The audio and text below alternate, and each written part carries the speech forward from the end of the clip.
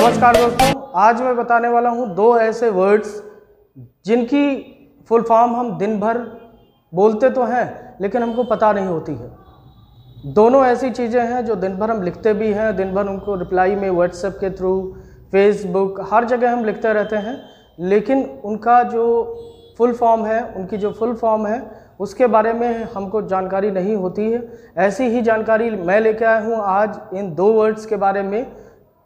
ऐसे ही interesting facts होंगे जो अगले वीडियो में होंगे। ये पहला पार्ट है जिसमें ये सारी चीज़ें मैं बताऊंगा, दोनों चीज़ें, इसकी वर्ड मीनिंग क्या होती है और इसकी फुल फॉर्म क्या होती है।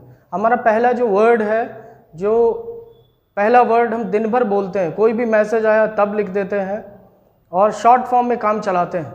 बच्चों को भी इसके बारे में जानकारी लगे, इस उद्देश्य से ये वीडियो मैं बना रहा हूँ। सबसे पहला वर्ड है हमारा ओके। अक्सर हम कंफ्यूज रहते हैं कि ओके लिखा तो जाता है लेकिन इसका मीनिंग तो ऑल राइट होता है। मीनिंग सब लोगों को पता होगा और इसका यूज भी अच्छे तरीके से पता होगा, लेकिन मैं इसकी फुल फॉर्म आज बता दूं। इसकी फुल फॉर्म होती है ऑल करेक्ट, OLLKORRECT।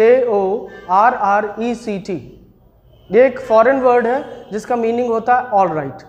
और हमारा दूसरा ऐसा ही वर्ड है नंबर। नंबर की फुल फॉर्म जब हम लिखते हैं तो NUMBER होती है।